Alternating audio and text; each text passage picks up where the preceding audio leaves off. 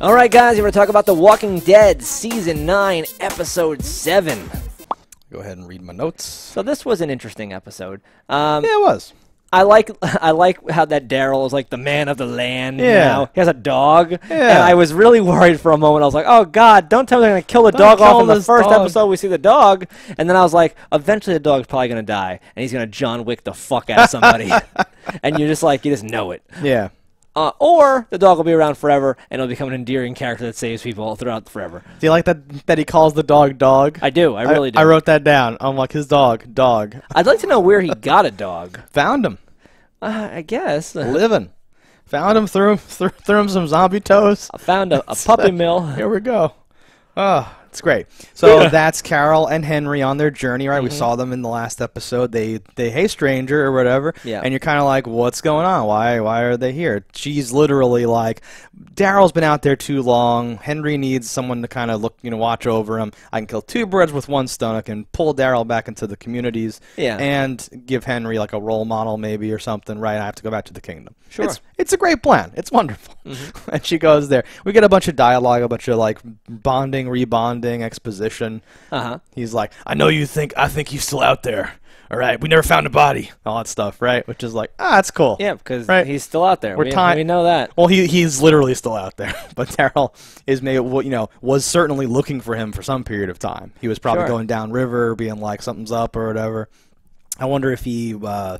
I guess he didn't see any signs of any of the actual stuff, right? Because they would have had to have landed the helicopter, loaded him on, done all these things. Yeah. That would have left, like, tracks, I guess, or whatever, but it was fine. I don't know. I don't even know if that's something that would be in his wheelhouse of being like, that's a helicopter. Like, Some sort of weird wagon that just appeared and disappeared. Yeah.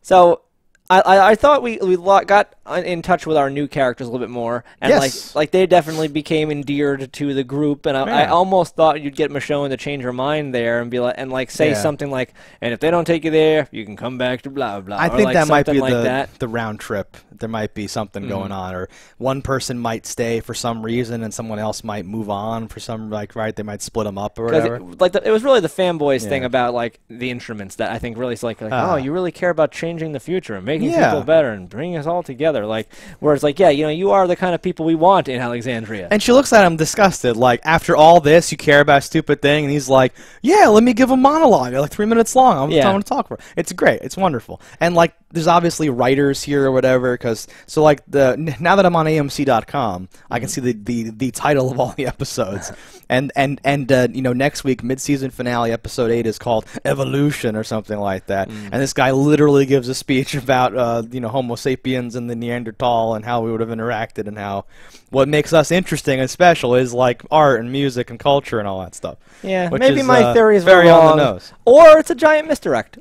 I would be very happy if your theory was right. I just don't give them, like, I can't have as the linchpin of my theory some, like, production quality thing on their part. Where it's like, they're too articulate. I'm like, they just wanted us to hear that zombie, right? Yeah. That's far more whatever. I would love for this to not be true. I do have a tendency to read into things that like how I would do them, but then, give people more credit than they do. You're probably thinking, well, that doesn't make sense. That doesn't fit with this show to have the zombies start talking. So it has to be something else, right? Kind of. Yeah, and I feel the same way. I'm not sure how they're going to do it, but if we skip to that at the end, right? There's you saw like the next time on whatever's, right? So it's like whether or not those characters are like there were misled. no more I didn't get any tells from the flash forward of what's going to happen next episode. You saw tactics that also could be perceived as evolution, or it could still be a group mentality thing, because they were searching for Eugene, and there's a part where they're just meandering in a circle or something. It's not a normal herd. They're after me or whatever. Yeah, I like that. Yeah, and the lighting was very we're in the darkness. Oh things are bad. Very flat, dark lighting or whatever. That blue for night stuff. It's gonna be the finale though. It's interesting. Finale, a spike of the whole thing. Yeah. I'm interested where that's going to go. I don't know how much they're even going to know about what's causing anything to happen or not. Or how would they like know that. anything for real? Right. Honestly, though, so they're going to have to draw like. It's not like there's science and things to do or ask or they're whatever. They're not going to be able to analyze stuff, so they're going to interpret it however it feels like it's happening, which will be fine. Because like getting into the details could make will make that like worse inevitably.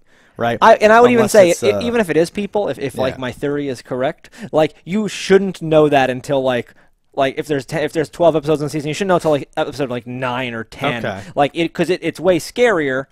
To play it up as this other angle, or it is that angle, and that's just what's going to happen. Yeah. So I feel like hopefully, so they know that everyone's infected because of like CDC man.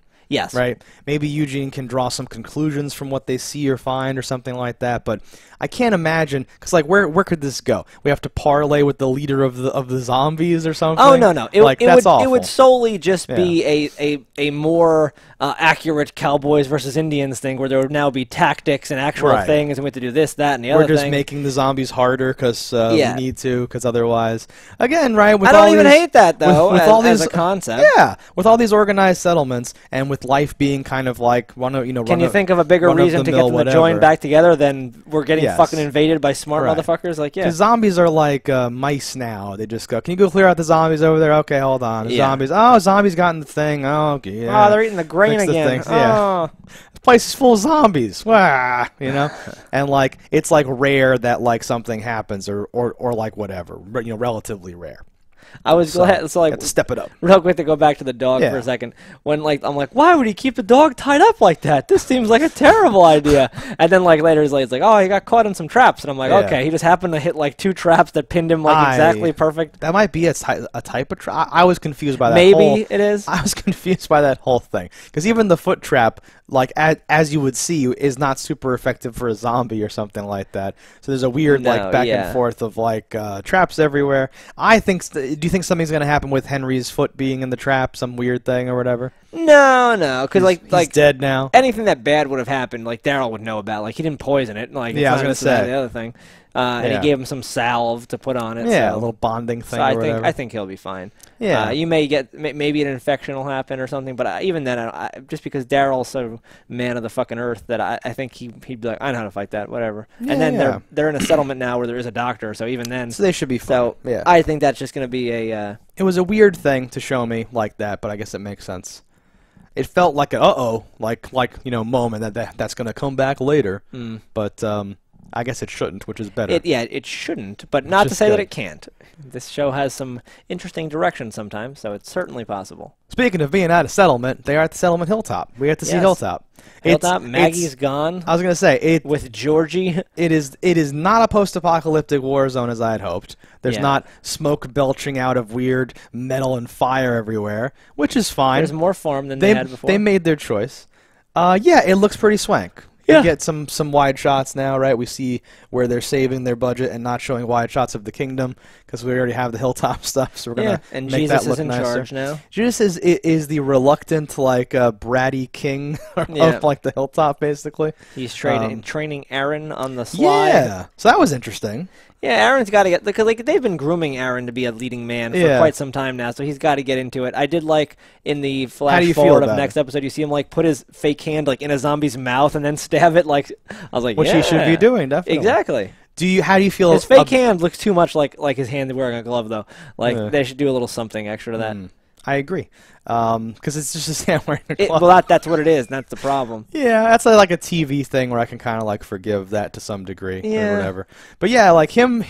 I remember like being like, what? When he like jumped and like knocked Jesus off the horse and they're fighting and stuff. So high. It was so crazy. Like that was completely off a springboard. Think about how high a horse sits. Yeah. And he flew over the horse to knock Jesus off the horse. And the explanation is, I'm training him or whatever. Yeah. So not only have we sneak attack each other every day. That's like that thing, right, from whatever that old show is, where I pay him to lie in wait to keep me on my toes. Or, that was from Lois and Clark Adventures. There was his manservant. It's been in more things than that, but yes, it's like a tropey thing. It's like a hilarious, weird thing. But so not only did we finally remember that Jesus is like a crazy ninja, but he's actually training someone else. Yeah. I'm okay with Aaron being in this position. I heard that actor talk on panels and Talking Dead, and he seems like a cool dude. Does a lot of fun impressions. Yeah, seems to have some range and all that stuff in just what he's done so far. So I'm like, okay, this is fine. Weird though, right? So like, as we learn more about how the situation is, it seems like people are like, we have to bring the communities back together. But meanwhile, the communities are very much like people are aware of gossip and hanging out sometimes, and they're not that far away, and all this stuff's milling about. And what's stopping anyone from just socializing? Because you could have had friends before the split. Exactly. And it's been 7 years, or give or whatever. X years. Yeah, it's been X years. No, and like seeing Hilltop and then like saying, oh yeah, Enid's there. Oh yeah, that guy's there. Oh yeah, that's where because there's certain characters you haven't seen, and you go, okay, so people picked or like ended up in different spots and have just stayed there, right? But yeah, you're friends with people. When they saw Rosita, they're like, oh shit, and it wasn't like, oh, Rosita, Rosita of Alexandria. So what did you think about Maggie not being around? How lazy does that feel to you? That it's like, oh no, she took her young child and then went to help establish a new community with the people that send letters somehow. Yeah. What? No, it's dumb. I don't know why. I assumed what's her name didn't want to do the show, right? Wasn't there a rumor that she was leaving as well? And maybe she did, but kill her. Like don't play games. It was bad. And maybe she'll come back for an episode here or there. But it just feels so dumb. Like it was bad enough to write off Rick the way they did, where it's still like something's happening. Yeah. To do that in the standard television way of just like everyone has dialogue about like, oh, Michonne doesn't know Maggie's gone or whatever, right? The whole thing. Yeah. No, I hate it. I don't know what else to say. I'm not at all shocked. That particular reason seems just so crazy to me, where I'm like, I don't really like the Georgie character that much to begin with. Yeah, it's a dumb, it's a dumb thing. I really hate this idea of mail, because do you see how many letters and stuff are like being shipped back and forth? Yeah. And you're like, all right, so every time there's any letter, the twins are going all the way here to drop it off, and then all the way back. Why would you ever do that? Well, you see, they're building the future, Stefan. I don't think that's the future. I think that's the best way to die for no reason. Yeah, you would think. Especially with now smart hordes and this and that. I hope the smart hordes. I hope that they don't keep... So, like, now I see why they were even mentioning it in the first place, because the plan was always to have Maggie be gone with her and all that stuff. So she was talking about, like, hey, there's another letter from okay, yeah, I'll read it later. Like, they had that, those mentions of it in, like, the past, because they had to set this up or, like, remind... Yeah, and that letter presumably was, come with me, I'm starting a new civilization. You and your small child, it would be great to be undefended by walls. Would be of a lot of help. Yeah, I'm like, things like that make me afraid that that's going to come into play, or this new community is going to come into play. They're going to try to spin something off or take us to the new place for a while. If we ever see her again, it'll be like, I just couldn't be in the same state as Negan. I had to go somewhere else, somewhere where Glenn could be appreciated. There's like a little statue to him. Like, what? Yeah, we don't even know how all that... what's happening or whatever. Like, when did she leave? Why did she spend years after but not leaving? And I guess the communities were separated for that long, seemingly because Michonne and Maggie's like beef and all that stuff. And now Maggie's gone, and like the day after, she just wasn't like, hey, y'all got something to trade? What do you want to do? Yeah, no, it's very, very goofy. Weird. It just felt lazy to me. And like no one told Michonne for how long? Was it years? How long has it been? Yeah, years, weeks, days, months, hours. Who's to say? Who's to say? Whatever's convenient for like everything else to fit together. Yeah. No, yeah, that's probably one of the worst things. You saw like over these years they've made like different armor, like Jesus preparing for war has like a metal Inca kind of thing. You're like, what is that? Doesn't have any back to it. It's just open back. What? So, like, what are these chest? How often are you bit in the chest? Like they emphasize the chest protector so much. I would want arm protectors. You want limb protection. as much as possible. I want like limb and neck, because that seems to be like what gets bit. Yeah, exactly. You want like big anime arms. Yeah, gauntlets. Gauntlets. Because they don't even need to be crazy. Because you could still feel a bite. If you're just wearing rubber, you would feel the bite, but it wouldn't be infecting you. Yeah, it would be enough to like get winged and just fight back or whatever, right? You don't have. They're not superhuman biters. You don't have to lay there the whole time. and just let them keep trying to bite through. Yeah, maybe mount some cheese graters to my arms, and then when they try to bite me, I just go. I'm the shredder. Yeah. So, speaking of all that, though, I love how the two hilltop spearmen show up. Did you know that's Oh my God, he's famous. I can't remember his name. He looked familiar, but oh God, he's in so many B movies. He was in The Hitcher. He was in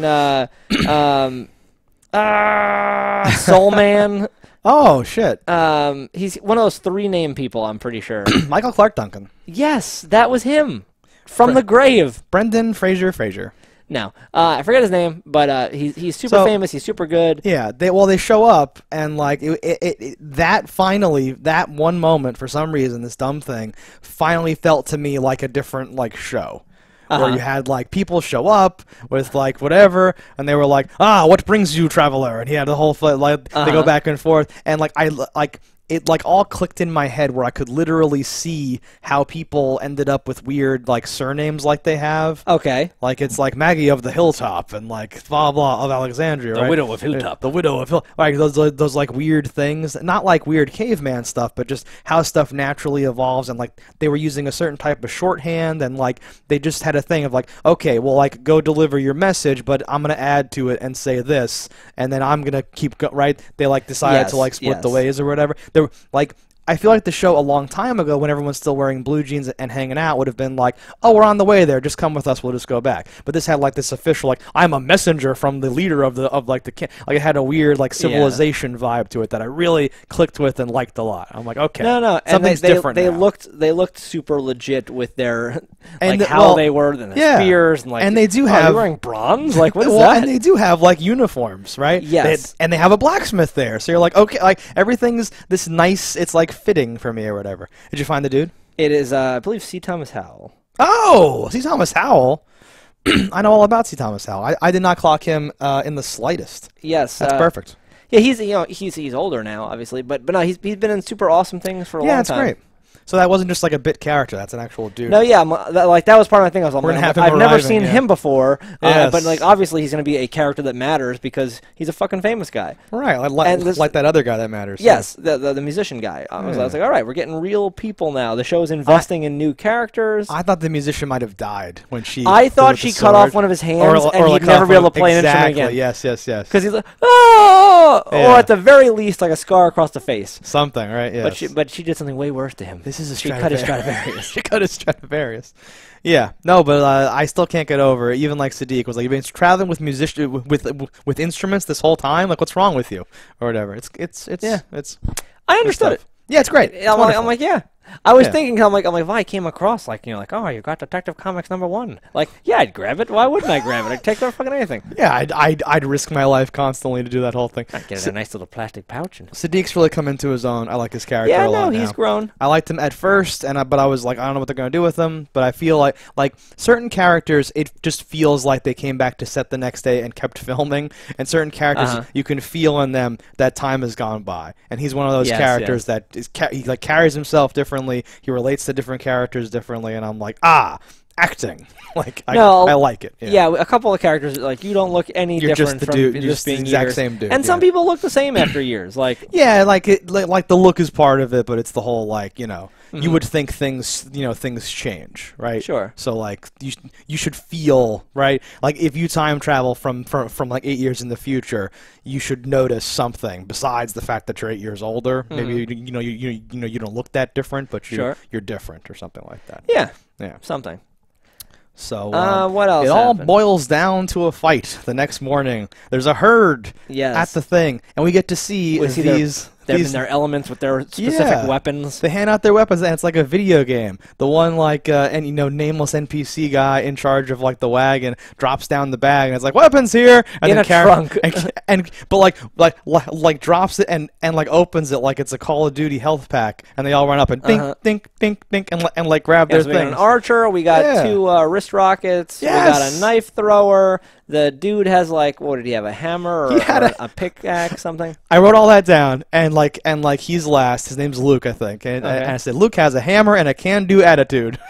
When he closed those, when he opened to form a like barrier, those doors was like, and just like gave him like a fuck you're a zombie, you can't get through. And they're like, and he's like, nah, like yeah, that was wonderful because he's like holding shit. And he's like, no, I'm not doing this. I have a hammer just in case, but I don't fuck with that. It's amazing. That's amazing. It's great because the doors open that way. They're gonna keep pushing into it and not get anywhere. It's wonderful. But he was doing like, all right, good. Like it was so good. That moment alone, endeared me to that character, right? Sure.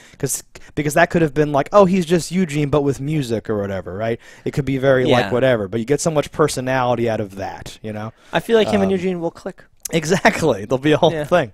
No, it's wonderful. But, like, that's the whole thing. Like, when you have the new characters, you can't just have them be like, oh, she's kind of like Andrea, only with this. Or, like, oh, she has that, but instead of a sword, it's that, or whatever, right?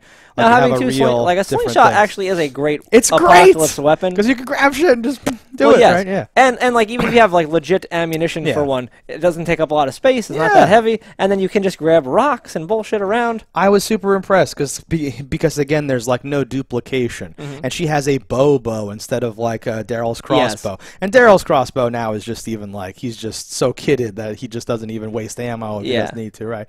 So and like we see her with the bow, not even just like kill a zombie. What was that she even? Knocks like over I was like, what kind of bullshit is that's a shot you wouldn't even attempt? Like she's so good is what they're trying to say. She's so damn good. I wasn't even clear what exactly she shot that caused that because it happened like so quickly. But I was like, what would even do that? Did she have an exploding arrow? Like she's like takes the right type of arrow, freezing arrows.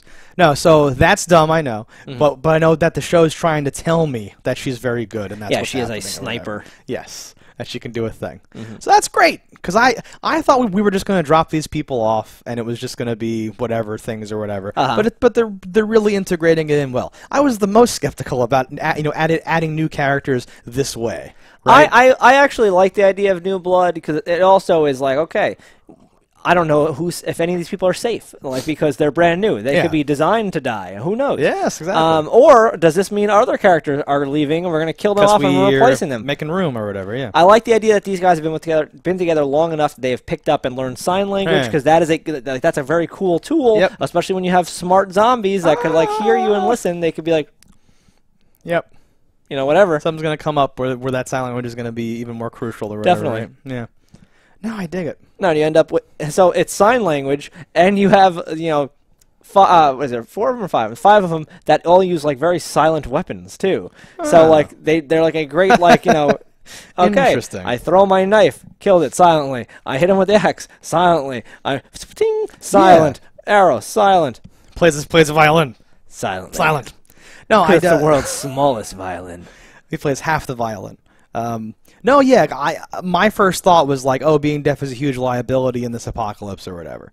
But it's for her, yes, but it has made everybody else slightly more advantageous. It's interesting, yeah. Well, and it wasn't just like that's her thing. She's deaf. Like all the characters are doing all these different things. They're interacting in different ways. When like decisions have to be made, they disagree and they use their personalities. Where he's like, number two, anybody? Number 2 side, the good side? No. Okay, like they have, and then she's like giving her speech, like the leader lady now with the head wound. Yeah. Right. So you have this nice. It's nice. I'm super impressed. I would have rathered they slowly added characters over time, during the last 3 years. But given the situation they were in, I think that's a good way to do it. I was worried about a big dump of characters, but this is super well done. Yeah, because it's nice because you have a dynamic that already exists that's clashing with a new dynamic, and now it's a dynamic we don't even know about because like the world's changed so much. We have a council and we vote and whatever. Yeah. When it just 6 episodes ago they would have been like, "Welcome, friends. You're gonna blah blah blah. I'm Rick. I believe the best in everybody. I let people that tried to kill me work on a bridge." You would have asked them, "I have some questions for you." Yeah. I thought they were going to ask like by the way 4 episodes ago whatever during that council thing they were going to ask like the questions that they used to ask, like how many did you kill, what's this, what happened here, and like whatever his like rundown was, but they avoided that for some reason, as if to say things are different. We're past that now. We're past that now. And maybe one day we'll know why. Well, but I like the pace that we're finding stuff out. No, this is really good. For me. I'm super impressed. I was super down. These are some of the best episodes we've had in a little while, and I think it's going to build up to something. Hopefully, very nice. We have to see how this intelligent zombie thing works out. Exactly. And my tidbits are: does Daryl also have X scars, but in like different places? Yeah, that's but they're not the same as Michonne's. No, so that's going to be a thing. I think that led to the change of everything. I think they got attacked by some party or whatever, and then like they mutilated them. Is going to be my guess. That's crazy. So she didn't give him a kidney. No, but that's like it's very. This is strange. We need to know what happened. What is hanging over everyone that's causing? Did he have scars on his face too? Because the boy asked at the fire, "How do you get those scars?" And I was like, "I don't see any." And then like a minute later, you saw some scars on his back. And I'm like, "Well, you didn't see those." No, I couldn't tell. But what do I know? That's fine. Who's to say? Who is to say? What other tidbits you got for us? Such quick tidbits. Wasn't ready with the tidbits. No, we basically touched on everything. The main thing that I'm thinking about is this evolution thing, right? Because the word evolution, I think, is misleading because that implies maybe it's natural selection that they mean, but that's not as catchy. Well, my thought is like, and you said it's the title of the next episode is evolution. I think. To me, that almost solidifies my point that it's not that. Okay. Because they've done nothing but lie in their titles. Right. The last episode of Rick Grimes. Yeah, right. Well, this one was called Stradivarius, so. And there isn't one anymore, so they lied again. See, they just retroactively lie about everything.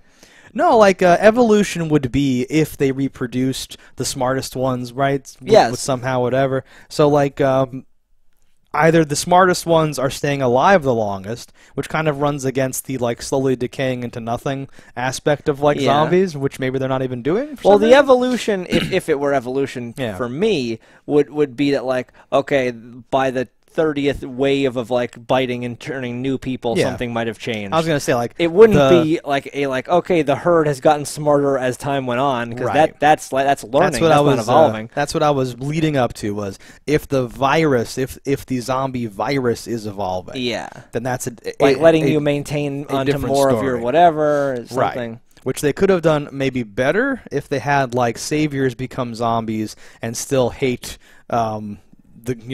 the non-savior group or something like that. We might have that. Who's to say? We might have that, I guess. I don't know. So like that would be the only way that I would like accept this is if new zombies retained like a single aspect of their previous thing, right? Like if the zombie version of Paisley or whatever shirt guy was somehow went more for the one person than the other, and you had this hint of like that's weird. Why did he walk past you? Why did he ignore Sadiq? Yeah, but we did not have that. Which, you don't have to do everything I want to do. No. But you would think that something has to have, again, right? There has to be, there can't have just been a smart zombie out there for the last 12 years, right? That's crazy. Well, there could have been. Or is it not? And they just happen to never see one, until now? Yeah, it could just be certain people are affected by the virus differently, and the ones that have not have slowly found each other, being that they are smarter and able to survive. Yeah. But I don't think that's it. I still think it's people. But again, maybe it's not. That would be the greatest, hottest take pull out of nowhere thing or whatever. If it was people, I almost want to bet that way just for like the odds being so like high. I'm like, holy shit, we called it. But I can't in good conscience say that. That sounds so like my problem is that wouldn't make sense, but the show doesn't have to make sense either. So like it's not gonna. I don't think I can picture way. A way of it working that does make sense. So it doesn't matter. Okay, no matter what it is, right? Yeah. Yeah, I know. All right. So that's this episode of The Walking Dead. Until next time, with the mid-season finale. Let us know in the comments below what you thought about it. Don't die in a fire, and we will see you next time. Hello, internets. I just love watching JustDaggers. If you've enjoyed this video as much as I have, click that subscribe button.